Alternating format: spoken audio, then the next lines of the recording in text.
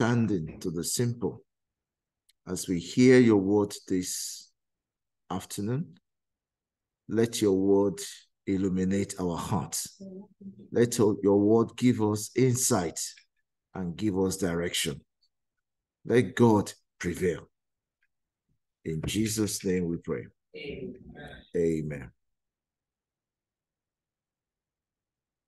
Reading the Bible will be the title. And some of us want to find out why some of us are not reading the Bible regularly. And I believe one of the reasons may be because you believe the Bible itself, it's open to interpretations. That people may interpret it to suit themselves. Maybe that's why you don't read it. While this may be true to some extent, especially to scorners, as we discussed this morning, and mockers of the Lord, and to fools, because the fools have said in his heart, there is no God. The only interpretation that you and I can get from the Bible is the truth. The truth. Everyone reading the Bible, read it to find out what is the truth. Is that not the case? The truth about God, the existence about God, the truth about marriage, the truth about health or healing, the truth about why am I here? Why did I come to know you? The truth about how can I make a difference where I am? I believe it's important. That is why I read the Bible, to know the truth. So today we'll find out why reading the Bible. Why do we need to read the Bible? To find out more about God. What has God said on a matter that can change my life? And why not reading the Bible also can put you in danger in this life? I remember 25 years, even 30 years ago, because today is my 25 years wedding anniversary, but 30 years ago, when I finally found someone to marry, and being a pastor at that time, I was ordained a pastor in 1993. So being a pastor at that time, I was very careful. I started with the ministry at Luz then. I was 1984. I was one of the leaders of the Agape Fellowship in Luz, Lagos University Teaching Hospital in Nigeria then. So I was just waiting for God to direct me. So I started reading the Bible because I want to know the truth about getting who to marry. How do I know who to marry? And of course, if you have been in the Lord that long, you'll be very careful not to make mistakes, because a lot of people make mistakes when it comes to who to marry. Is that not the case? So reading the Bible really guided me at that time to know how to make a move. So I pray that if you're in that situation, you want to make a decision on certain things of your life and you don't know how, I pray by the time we finish this sermon, you will know how. Amen. Reading the Bible. In Acts of the Apostles, chapter 17, verses 10 to 11. Acts of the Apostles, chapter 17, verses 10 to 11. Reading from the New Living Translation, that very night, the believers sent Paul and Silas to Berea. When they arrived there, they went to the Jewish synagogue, and the people of Berea were more open-minded than those in Thessalonica. And they listened eagerly to Paul's message. They searched the scriptures day after day to see if Paul and Silas were teaching the truth. You see? They searched the scriptures day after day to see if Paul and Silas were teaching the truth. I wonder how many of you that have been listening to me for many years have been searching the scripture to know whether pastor has been teaching the truth. You know, if you have been doing that, you'll be better off today spiritually. But if you just go by every word that the pastor say and you just wrote it down, after all, it's the pastors that have said it, you are not growing. You will not grow spiritually. And that's the state of the church today. A lot of people just take whatever their pastor says or the bishop say. It becomes authority. In fact, some even prefer what the bishop say to what God has said. But you see, let that change, because if you really sincerely want to know the truth, you will know the truth from the Bible when you start reading it. And something will begin to happen. Something good will begin to happen in your life. So they searched the scriptures day after day to see if Paul and Silas were teaching the truth. The New King James Bible says, these were more fair-minded, that is open-minded, than those in Thessalonica. So there's a comparison between this Christian and that Christian. One studied the scripture, read the Bible, the other one just don't have time. But then, in that they receive the word with all readiness. They are eager. Why do you come to church today? Just to see your friends. They are eager to receive the word of God. Maybe that sister said, well, I've not received the keys yet, but I believe that God have done it. That's it. There's a readiness. Maybe God will speak to me today. Let me go to church. Let me be attentive. After all, God knows what I've been praying about.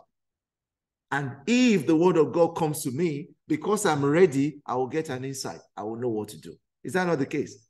That is how God speaks to us.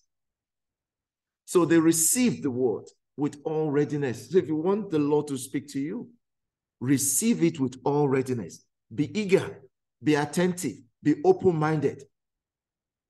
And they search the scriptures daily to find out whether these things were so. Number one, the Bible is not open to interpretations, as some people think. The only interpretation is the interpretation of the truth. Amen? That's why we read the Bible. And that's why you should read the Bible. I want to know the truth.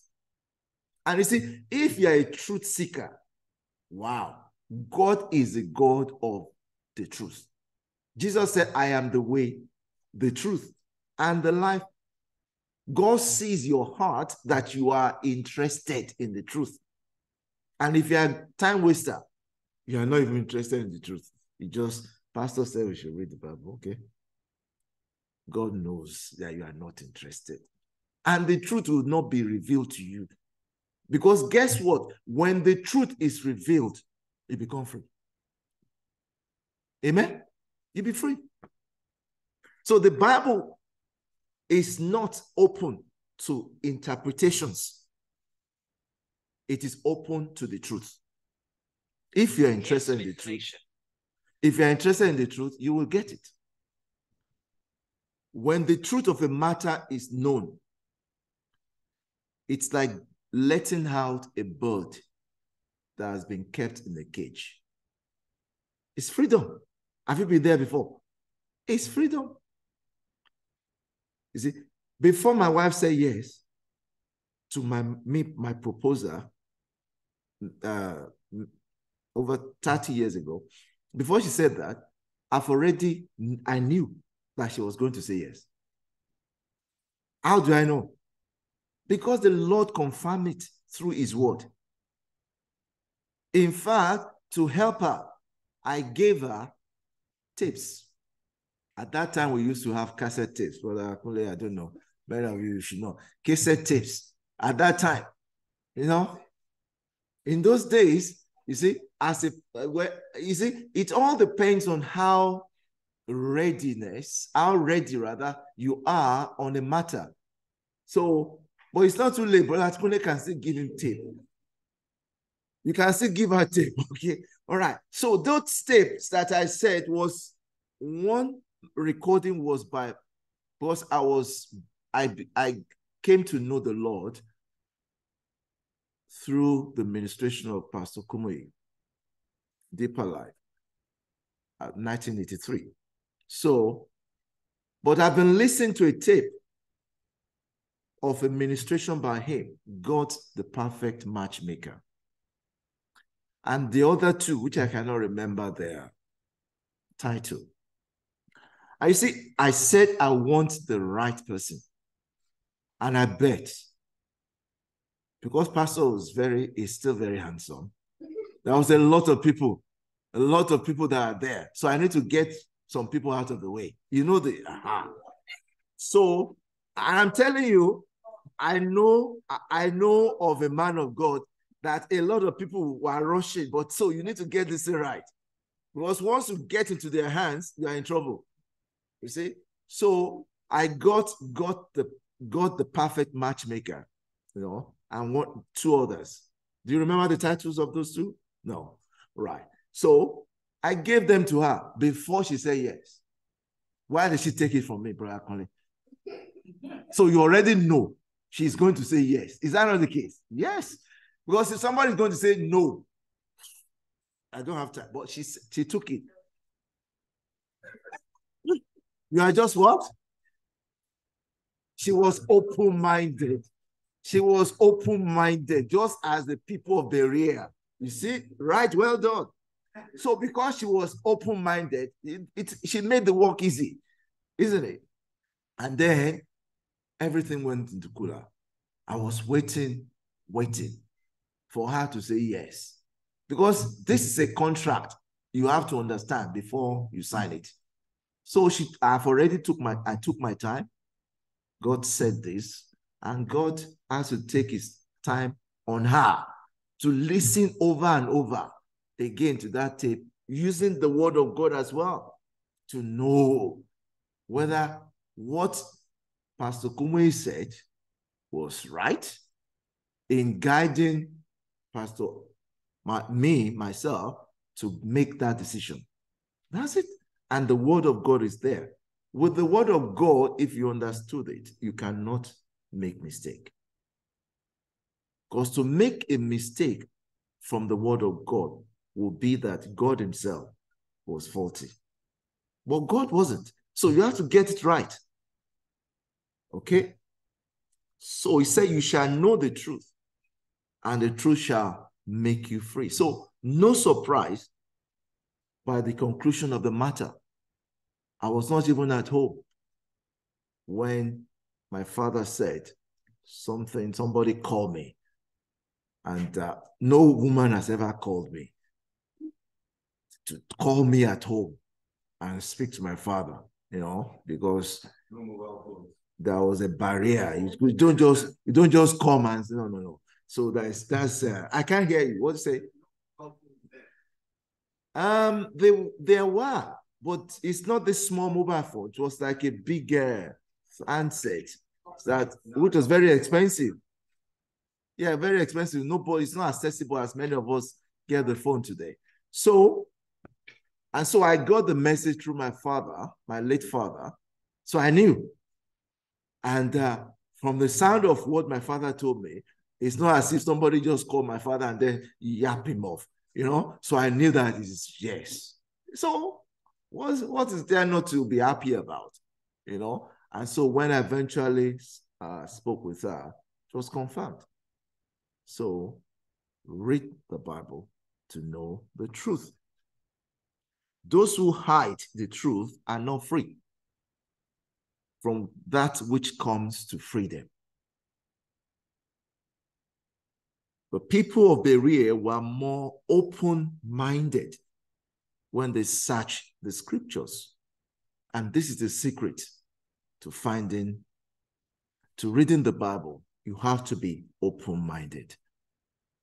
And it will be a second nature for you. Why? Because you have to know the reason why I need to read the Bible. And that reason will be the motivation every day. So the reason why many are not reading their Bible is because there's no motivation. But if you have this motivation that I want to know the truth about my life, there's so many decisions that I need to make. I don't know where to start. But if you know what God has said on that matter, maybe that will ginger you to make a start. True? And that is what motivates us every day, to have the second nature of reading the Bible. So that's our title. Secondly, how often should you read it, the Bible?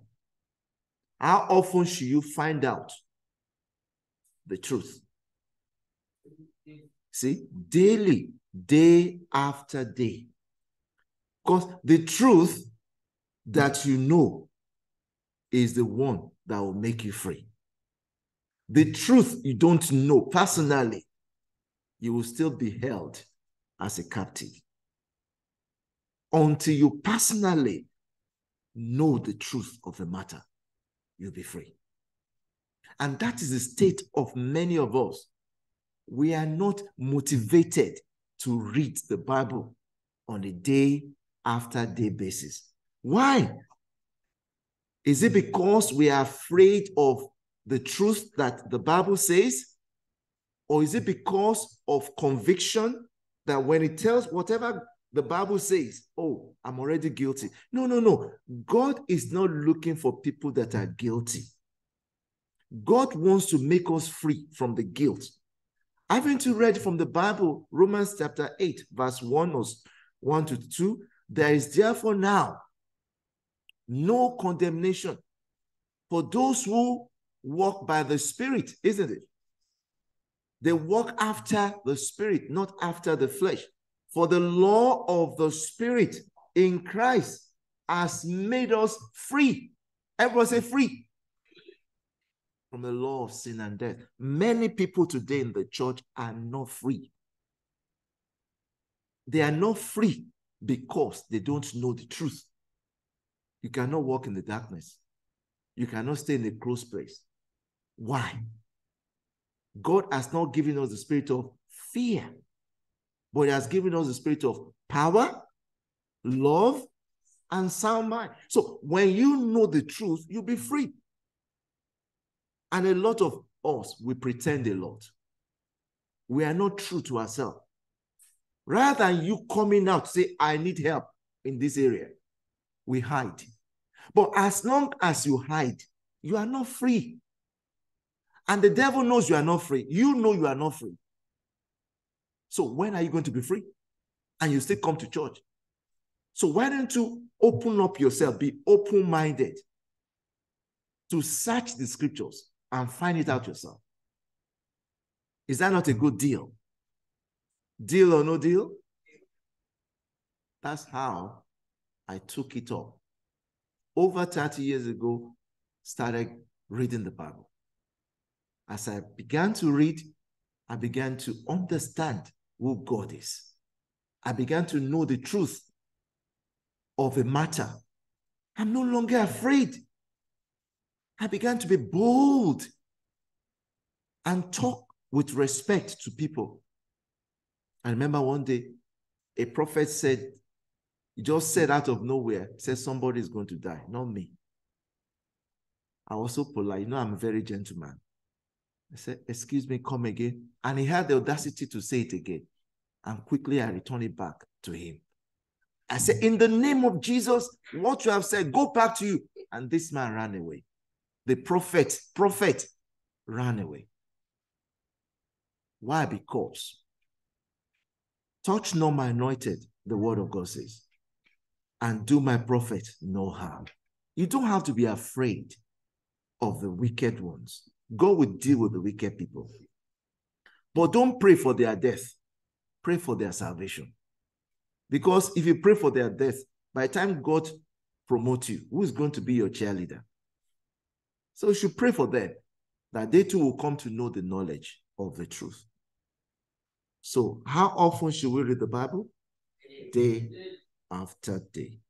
If you're interested in spiritual growth, brothers and sisters, don't deceive yourself. If you are really interested in spiritual growth, you will read the Bible. The reason why you are not reading is because you are not interested in knowing the truth. You are not interested in developing spiritual growth. There's a song I used to sing. I don't know whether Sister T and others were singing it for our children.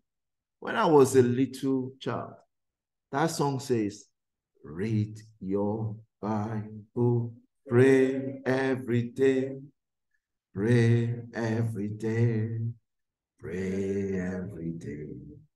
Read your Bible, pray every day if you want to grow. If you want to grow, if you want to grow, read your Bible, pray every day, pray every day, pray every day. Read your Bible, pray every day if you want to grow. How many people want to grow? I've been growing ever since. You see? And when you are growing, the sign will be there. Say, it shall be like a tree planted by the riverside, whose leaves never wither, but bring forth its fruit in its season. Where do we find that in the Bible? Psalm 1, from verses 1 to 3. So these are the way, if you are interested in it, you will read it day after day. Again, in chapter 4 of the book of Acts, 19 to 20. Chapter 4, verses 19 to 20. But Peter and John answered and said to them, whether it is right in the sight of God to listen to you more than to God, you judge. Imagine chasing after shadows all your life. You are not yourself because you want to fit in with people everywhere. Is that a free person? Oh, you are not free. But when you know the truth, you are free. Here, Peter and John being criticized for preaching in the name of Jesus. And the critics told them, we want you not to preach anymore in the name of Jesus. Said, is it right? I love the response of Peter and John. Is it right in the sight of God to listen to you more than to God? You judge. So that tells me number 3 or 4 reasons why you must read the Bible is for you to, it will help you to listen to God more. Because that's what Peter and John said. You judge. In the sight of God, should we listen to you more than we do to God? So that tells me that every one of us, if you really want to start recognizing the voice of God, it will come through your reading the Bible. Amen? Amen. You are not hearing from God because you are not reading the Bible with an open mind to find out the truth. Because when God speaks, you don't even know who's talking. Is that not the case? So, you see, there's a difference between hearing and listening. You can hear a sound, but when you listen, you take recognition of whose sound it is. And that's what happens when you begin to read the Bible. Say, you judge, is it right in the sight of God to listen to you more than we do to God? So when you therefore begin to read the Bible with an open mind, all those benefits that we have discussed earlier on top of it now, it will help you to recognize, to listen to the voice of God more. Verse 20. For we cannot but speak. I love this. We cannot but speak the things which we have seen and heard. They have seen it and they have heard it from the word of God, that the word of God works. Amen. You have been a living witness that God healed the sick. You have been a living witness from what Sister Chioma said now, that God, by faith, she believed that God will give them the key. And it shall be so. Amen. The prophet told the young prophet, Elijah told Elisha, you have asked a hard thing. You are asking for a double portion of the anointing because you knew I'm going to be taken to wild wind. You've asked a hard thing. But if you see me when I'm taken, it shall be so. But if you don't see me, it shall not be so. All things are possible to him that believes. It shall be so for you, my sister. And my brother there. Amen. It shall be so. And you see, they will come back and give testimony. That is just the tip of the iceberg. You still know what God is going to do for them by the time they get the keys of their new house. Did you get that? It should be so. It shall be so. So, number 4, reading the Bible day by day will make you a living witness of what is true. For we cannot but speak the things which we have seen and heard. Is that not a living witness? When you read the Bible, you become a living witness. If you have found out the truth, you cannot but speak. Amen? How does it make you feel when you know something and somebody is saying something that is opposite to what you know? In other words, somebody is saying what is not true. How does that make you feel? Apart from being angry, does it make you want to say something? It will propel you to say something. It will propel you to speak. It will propel you to speak. Go spell. It will propel you to speak. Go speak. You speak out the truth. You know, Jesus commanded us, said, go into all the world and preach the gospel to every creature. Mark chapter 16, verse 15. Mark chapter 16, verse 15. Make disciples of all the nations. Matthew 28, verse 19. Matthew 28, verse 19. Make the disciples of all the nations. So if you read the Bible, you will go spell. Amen? You will go and speak. You will go and tell people. The reason why many are not preaching is because they don't even know what to say.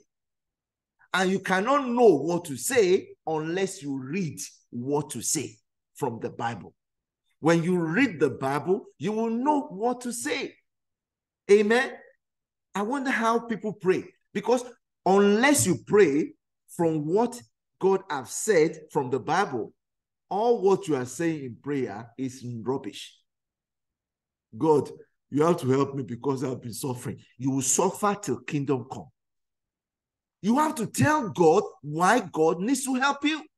God, you said, whoever come to you, you will know why it's cast away. I have come. Lord, you said, according to Hebrews 4, that we should come boldly to the throne of grace to obtain mercy and find grace in the time of trouble. Lord, this is my time of trouble. This is how to pray. Don't say, God, you have to help me. That sister got to United Kingdom after me, but I've been here before, but I don't have a job. So you will be there. Because you are not praying as if you know God. When you pray, you should pray like this. Our Father, who is in heaven, hallowed be thy name. Jesus taught us how to have a relationship with our Father, not their Father, my Father. Hallelujah.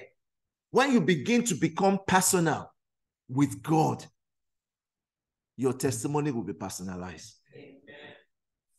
You know, we say, that's what Sister Chioma said. That's what Brother Kunle said. What about you? What about you? And that is why many people don't give testimony, because they have no personalized testimony. But this will change today. Amen. The reason why you are not preaching, as I've said, is because you are not reading the Bible day by day. And you could see that affects your prayer life.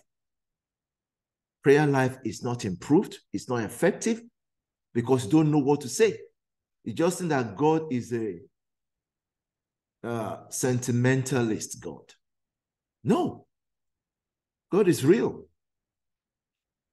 You know, it is true. He said, we do not have a high priest who is not touched by the feeling of our infirmity. Yes, he knows our weaknesses, but at all points he was tested, but he did not sin.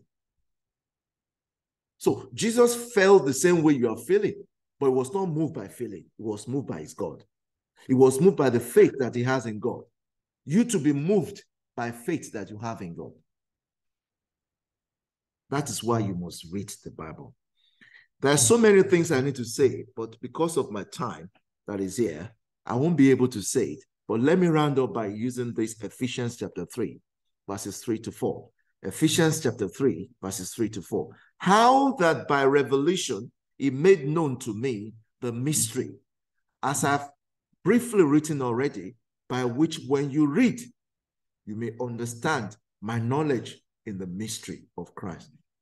A mystery is a secret. It's a puzzle. It's an hidden secret, but can be revealed by God to anyone whose mind is open. The Bible says the secret things belong to God. Deuteronomy 20:20.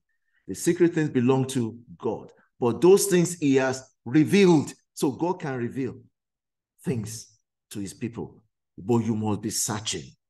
You must be hungry. Amen? That is what happened. Never you think you are forgotten.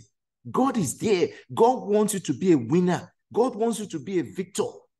Now, thanks be to God who always leads us to triumph in Christ. Victory is always in Christ Jesus. Amen? Victory is always. But this can be revealed to us. You can imagine this Apostle Paul telling us about the mystery of Christ, how he understood it. Was he one of the 12 disciples of Christ? No, he wasn't.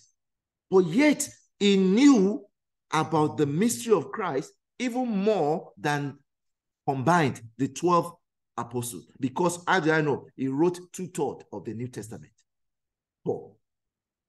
And he knew them because he was searching for them. And God revealed them to him by his Spirit.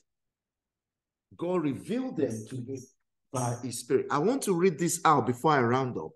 There's this summation by one of the preachers, someone called Edward Eddy, telling us about the need why there are spiritual adventure, that when you begin to read the Bible, you become adventurous. You would want to do so many things for the Lord. Many of us, we come to church, we don't do anything. You know why? Because it is when you begin to read the Bible that you will know your worth. You will know what you can do for God. That's a spiritual adventure. So I'm talking to everyone here. Listen to what he said that you can learn from. He said, the worst thing that can happen to a Christian is to lose a sense of adventure in spiritual things. To those who walk closely with Christ, every stumbling block becomes a stepping stone. But you learn that from reading the Bible. It goes on to say, every adversity becomes an adventure. Without the recognition of this, one will sink into despair. One will sink into despair. In other words, one will become hopeless. How can a child of God become hopeless when God is the God of hope? It's an abnormality. That means we have to talk to ourselves. You start reading the Bible, you have hope. Let us pray. Today you have heard about why you need to read the Bible on a daily basis. Today you have heard about the things you need to look out for each time you read the Bible. Today you have heard what happens when you do not read the Bible. You'll be robbed of the blessings from the Bible. So I don't know whether you've been challenged. I don't know whether you still want to become a mediocre. I don't know whether you want to move up. I don't know what you want to do from now on. Whether your life has been challenged, whether you want to grow spiritually, whether you want to make a spiritual growth your portion. But with every eyes closed, with every heart open, please, why do you think this preaching is applicable to you? Why do you think this message you have heard is relevant to your life? And if they are relevant, what steps will you begin to take from now? Between today and next month ending, what step will you take on a daily or regular basis to make reading the Bible your second nature? You become a different man. You become a different woman. After all, it's not the pastor that will interpret the Bible to you. It is the Holy Spirit. But when your mind is open, the truth about your situation and what to do will be revealed to you by God. Please talk to God. Wherever you are, as you are hearing the word of God, it's applicable to you. Why do you think reading the Bible will change your life? And what must you begin to do if your life needs to be changed? If your situation needs to improve? Approach the word of God with open mind. Whatever the Lord shows you from his word, whatever truth that comes to you is for you. It's for you. I don't know who you are, but I believe I should pray for you. I want you to ask him, the Lord, to forgive you of your sins. Talk to him right now. He's there with you. Ask him to give you a second chance. Ask him to forgive you of those things that you know they are not right, but you've been doing them.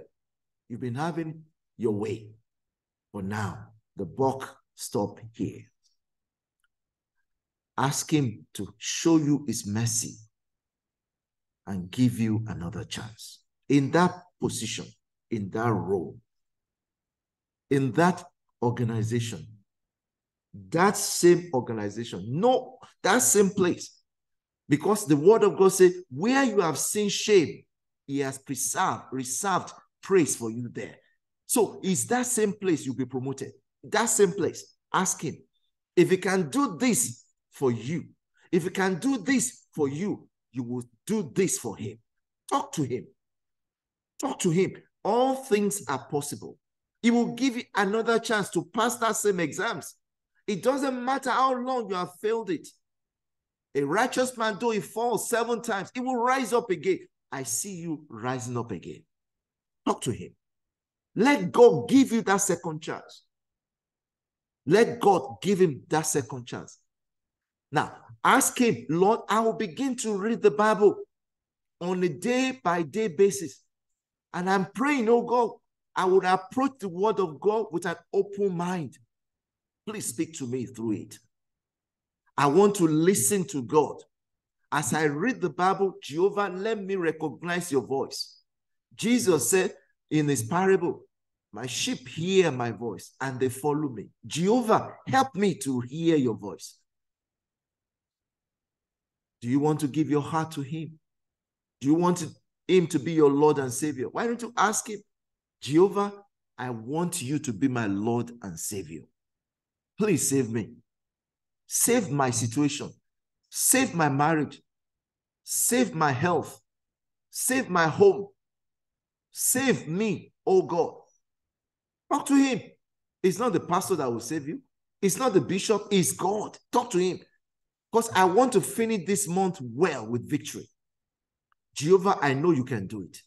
Help me, Lord. Help me. Help me. I come to you. As that woman came to you, that woman that was caught in the adultery, the very act, and you had mercy on him, have mercy on me. Beloved, let's stand up on our feet. Everyone, let's stand up. Just talk to him. Please, I beg you. Talk to him. God is in the house. Just talk to him. Talk to him. Talk to him. This is a transition now. Talk to him. This is a transition. Talk to him. This is a turning point. Talk to him. Jehovah, help me. I want to say bye-bye to that situation. I want to say bye-bye to that condition. I want you to help me. I want you to become my Lord and Savior. Save me. Write my name in the book of life. Make me a better woman. Make me a better man.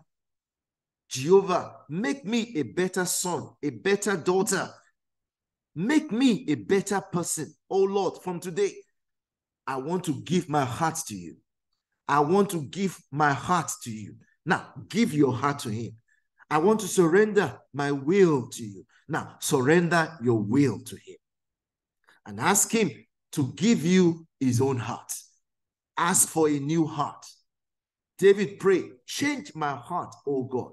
Make it ever clean. Change my heart, O God. Ask him to give you a new heart. After all, he said, I will give them a new heart and a new spirit. Give me a new heart. As your people are praying, give them a new heart and a new spirit.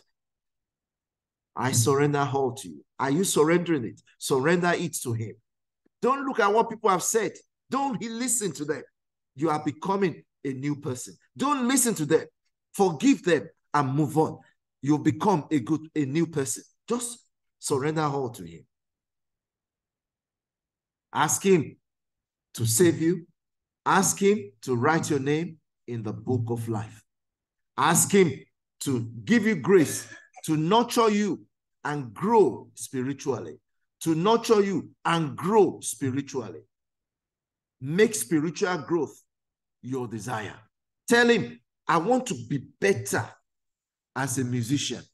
I want to be better as a chorister. I want to be better as a minister. I want to be better as a pastor. I want to be better as a bishop. I want to be better. Whatever role that you occupy in the house of God, you can get better. Because when you stop getting better, when getting better is no longer your delight, you've come to the end of the road. I want to get better in my ministration. I want to get better as a soul winner. I want to help me to preach the word. Please ask him. I want to preach to all my friends. I want all the sinner friends that I have to know the Lord. And I'm not going to force it on them. I'm going to allow God to walk through me to make them born again. Talk to him. Through your lifestyle, something will rub on them. God will rub his anointing on them. They will start following. They will begin to follow you to your God. They will ask you, pray for me. Teach me your word. Teach me the word of God. When this begins to happen, give glory to God. Every one of us, we have a role to play in the house of God. When you read the Bible, you will know your role. Lord will bless you. Just thank him. Thank him.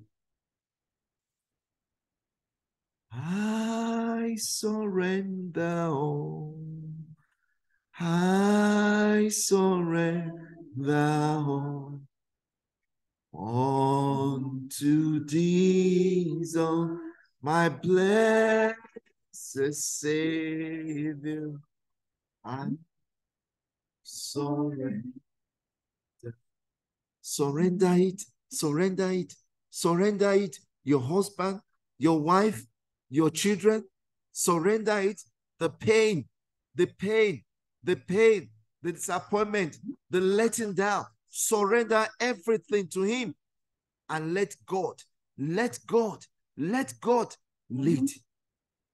Lord will bless you. Hear your people, God. Hear your people, God.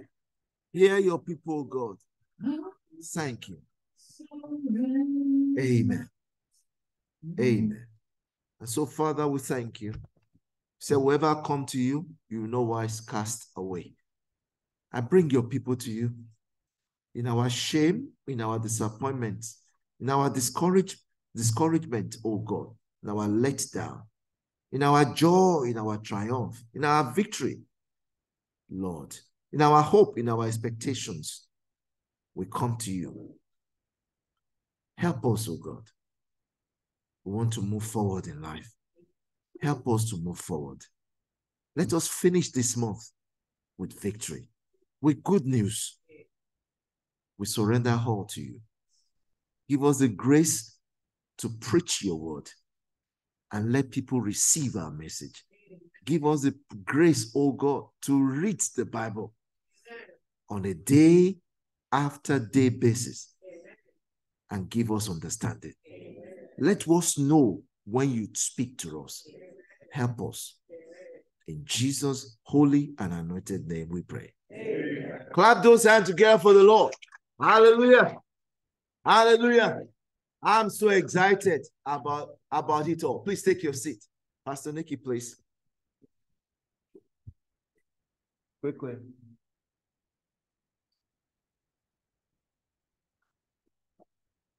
Praise God. That message was very simple, but very impactful.